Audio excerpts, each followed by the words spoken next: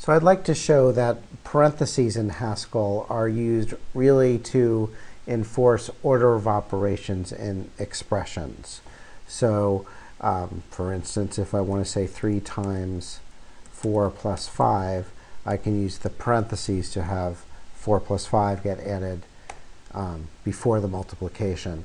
And this is unlike usual programming languages where you would say something like, I'll use that minimum operator. You might say minimum of 3 and 4. That's not going to work in Haskell.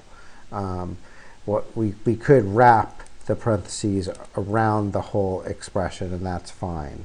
For instance, with the successor, let's use that function again. If we want to say what's the successor of 3, this is actually going to fail.